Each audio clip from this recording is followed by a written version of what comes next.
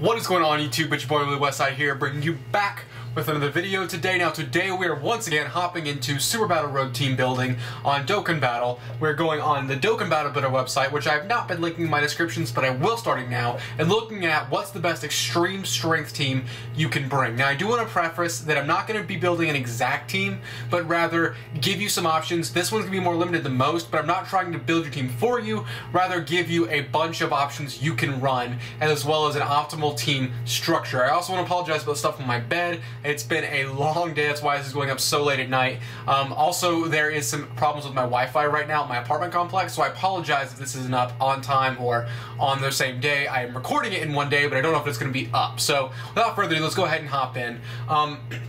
Excuse me. The first thing you'll notice is that the miasma and pool of units is a lot smaller. That's because Extreme Strength really doesn't have a lot of great options for you to run. The options they do have are really good, and I would recommend running a pretty standard team. The problem is trying to build an Extreme Strength team is actually fairly difficult. I love Extreme Strength. It's one of my teams I have on Global that I love to run. The problem is the units are so sparse that trying to build a team for it is actually really difficult. So first thing you're going to notice is you're going to have to bring Janemba. And I think that is the most obvious because he's the leader. Rose doesn't work. I mean, he gives the same boost, but he doesn't work because of the way his passive is. So you're going to want to run that Janemba.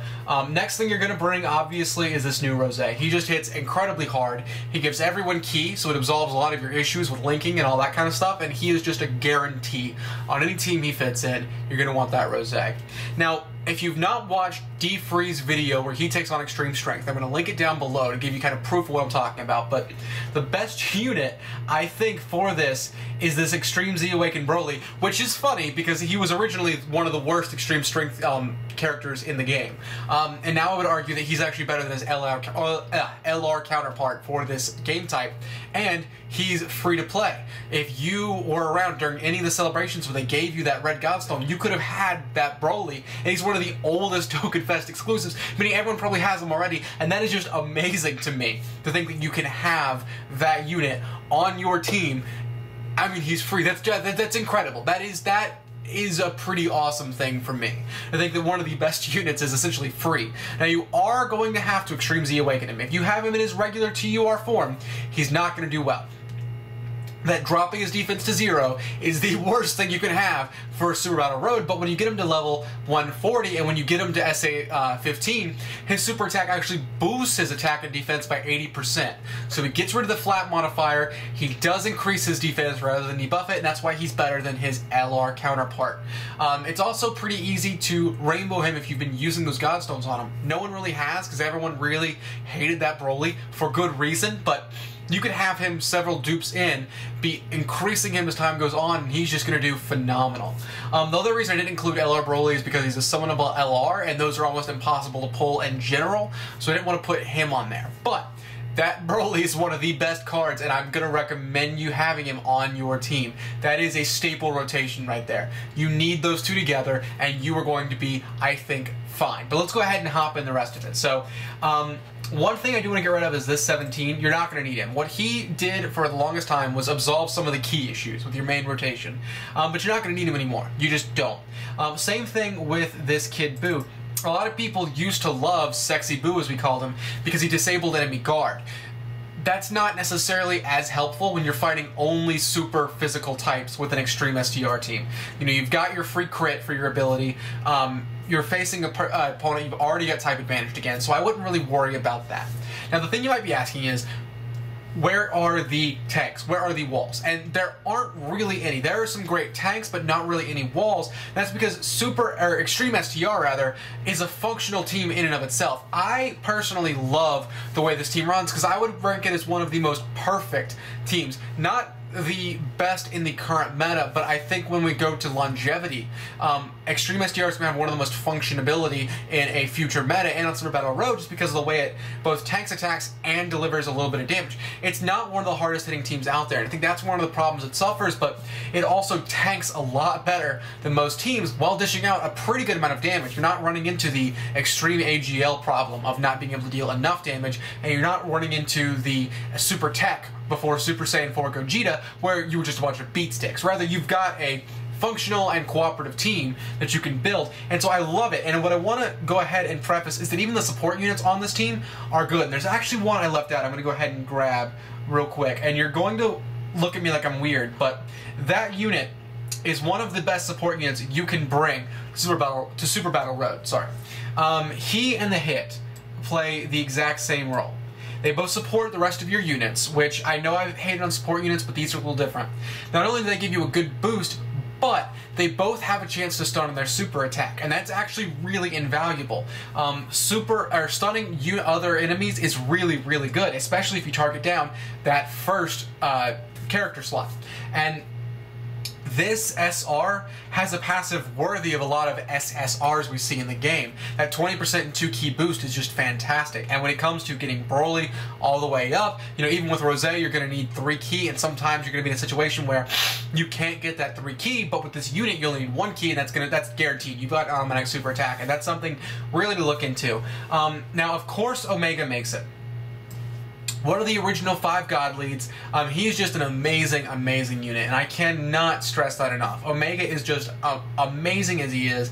I'm very, very happy I have a copy of him. He is just one of my favorite units. I recommend him. I can't stress that enough. Have an Omega on your team. Now we come down to what's left. So we've got our 4 kind of set up, and now we're left with our support category. This is kind of a damage dealer, kind of a tank. Same with Cell. Cell can deal good damage over time. The problem is he's never going to be on rotation, so when you're trying to build up his attack and defense, it's not going to work in its best format, and I think that's what holds him back more than anything. We've also got Hyper Meta Rildo, who actually is not a bad card for traditional extreme strength. His defensive passive actually is somewhat useful. The problem is on Super Battle Road it's so outdated because it's only a flat boost of 10,000 that I wouldn't recommend bringing him. Mask Saiyan is a better tank than Hyper Meta Rildo, so I'm going to recommend leaving him at home. He's just not great. This Zamasu is surprisingly good. He doesn't get a high attack boost, and he doesn't do a ton of damage or block that well, but what he does do is every time you're below 80% health, he's healing you up 10%, and that 10% can save your ass quite a few times. It has done it before, it's done it to me. The furthest I've ever gone was when I had someone that can heal on my team. Now, this Raditz, I'm sorry to say, just doesn't make the cut. Excuse me. He's just not good enough on his own to warrant his spot. So now we come down to what our final team is going to resemble, and it's going to be something like this. These are your 2 rotations. You've got Rose and Broly, who are giving each other, or giving themselves each a really high attack boost as well as a defensive boost. You know, Rose gives, I think, 40 or 50% to all his allies. Broly gives himself a 50%, or 80% rather, defensive boost. Broly's also an AoE that has S tier stats, meaning he can get up to 7,000 in each stat. So that power couple is a match made in heaven. And then you've got Janemba and Omega, who are also really good. Now, Omega's not free to play, but he's acquirable by pay-to-play players because you could have bought him with the Blue Stone, which was purchasable. So Omega, if you're running an optimal team, like most people are trying to for Super Battle Road, you've probably got him. You've got Janemba, hopefully, to be able to field this team, and you've actually got a good bit of option. Now, something D3 did, which I thought was interesting, was he ran 2 Brolys, which I think was an interesting gamble. I wouldn't recommend it. I think running 2 Janembas is better. Not disregarding how great Broly is the best unit on this team. In terms of this game mode, Broly is your best option, but Janemba's blocking and tanking capabilities, especially considering you're going to keep one off rotation anyway, I think are invaluable to the game. So I would keep these 2 together. Sorry, him and him. And then what we've got left are your other 2 units. So one of these 2, I think, would do really, really well. The boosts they're giving to attack and defense are really, really good. And the fact they can stun is actually really impressive. Now, I would recommend Hit over Hoy, I think is his name. He's one of the guys from Wrath of the Dragon.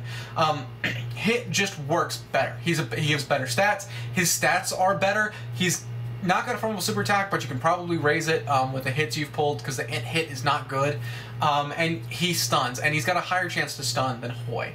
Zamasu is not a bad choice for someone on the back end just to heal you up a little bit per turn. And then you've got your LR Frieza and your Cell. Now, if you've got LR Frieza and you don't have him rainbowed, that's a problem. Like I said in my last video, if you've got a free unit, rainbow them, invest in them, give them stuff. And I know on Global that's hard to do because he's currently got a 1% drop rate on his event that only comes around once a week and has a really high stamina cost.